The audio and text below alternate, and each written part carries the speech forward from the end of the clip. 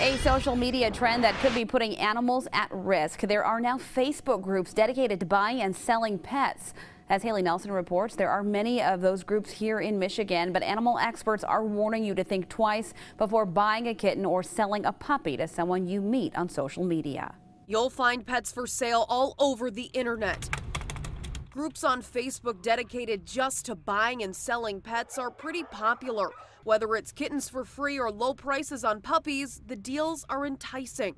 A lot of people will use social media after a pet has a litter the owner just can't care for. It can be very convenient and it can be a great thing, but when you're dealing with something like a live animal, there's just so many unknowns. And that's why animal experts want you to be cautious. Ingham County Animal Control and Shelters Director says one of the big red flags has to do with where you meet the seller. If you talk to someone and they say, okay, I'll meet you in the the mall parking lot and we can make the exchange, that's a red flag. Plus, unless you visit and do your research, it's hard to know if the animal you're taking home is healthy. If they won't show you vet records or even tell you who their veterinarian is so you could talk to them, those are all red flags. He says until recently, if puppy mills were selling online, sellers didn't have to be licensed under the Animal Welfare Act. That loophole was closed, but the practice has become very common. If you turn to the web to find homes for a litter of kittens, for example, use the same caution. You have an obligation. If you decide to post an ad on Facebook, remember the social media site says in its help section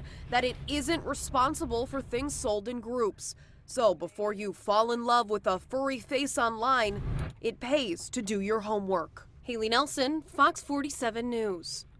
Shelters will tell you there is another option. You can surrender animals at Ingham County Animal Shelter. There is a rehoming fee, though. You can also check area shelters for pets or a breed-specific rescue group.